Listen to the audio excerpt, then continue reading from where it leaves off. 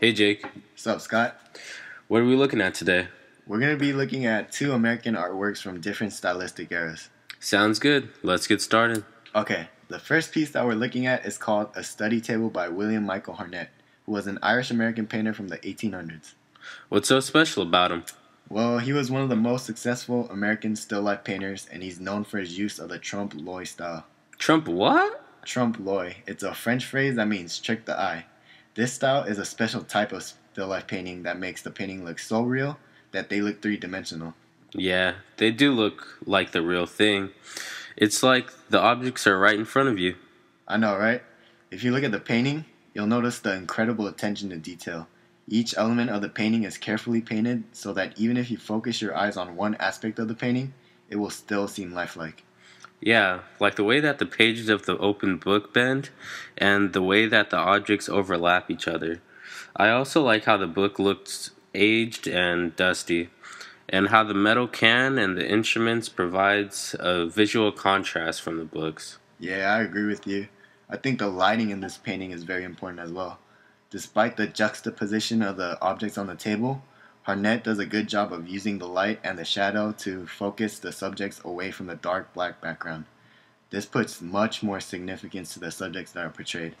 That's a good point. So what sets Harnett apart from all the other still life painters? Well, still life paintings usually depict ordinary and everyday objects such as a fruit or a table.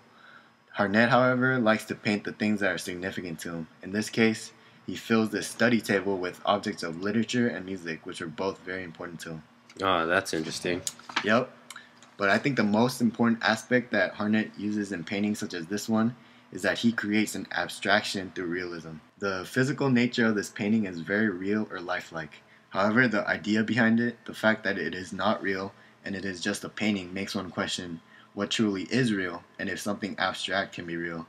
It's just a matter of one's perspective. Yeah, I agree with you. Alright, let's move on to the next painting. What can you tell me about this one? This painting is called Both Members of the Club by George Wesley Matthews, and it was made in 1909. He was an American realist painter who tried to capture the urban life of New York City. In this painting, which was the fourth out of four boxing paintings he did, he decided to create the rare scene of a white and black boxer going head to head in the ring. Yeah, it seems unlikely that members from these two races would box one another, especially considering it was the early 1900s. So, how does boxing reflect life in New York City? Well, Bellows found that corruption had made public boxing illegal. Private sport clubs managed to circumvent the law, but they also barred the fighters who were deemed socially unacceptable from joining, such as African Americans. I see, so people would go watch illegal boxing matches for fun? Yep, boxing was beginning to become popular and it served a good source of entertainment, even if it was illegal. I guess that made it more desirable. So, does this fight between the black man and white man represent the conflict that surrounded the two races in society at the time? Yeah, I think Matthews tried to portray the constant opposition between the whites and blacks. Not only that, this piece symbolizes absolute masculinity and power. I mean, what else can be more masculine than two grown men beating each other up? True. You know what stands out for me the most? That one audience member in the middle of the painting who has the biggest grin on his face.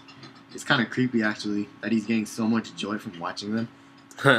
I guess because it was not any ordinary sport, but a sport that was banned and illegal, so the emotions must have been raging in each and every different direction. There must have been that thrill of doing something illegal and forbidden that you just don't get from legal sports. Yeah, he probably had an adrenaline rush. What do you think about the physical nature of the fighters?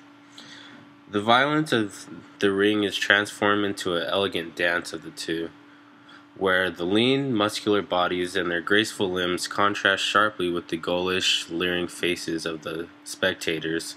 In this case, it's not the blood that's gory, but those who revel in it. That's an interesting point. I think once again the light emphasizes that. Not only does the light shine on the fighters, it also illuminates the expressions of the audience because, as you said, they are the ones that are supporting it. Exactly. His topics remain very current too. Violence, issues of race, political elections, the role of women, and large-scale urban enterprises, all relevant even today. So we're done, right? Wait, what? No. What are you talking about? We still have like 20 more minutes of information to talk about. Okay, so it all started at the beginning.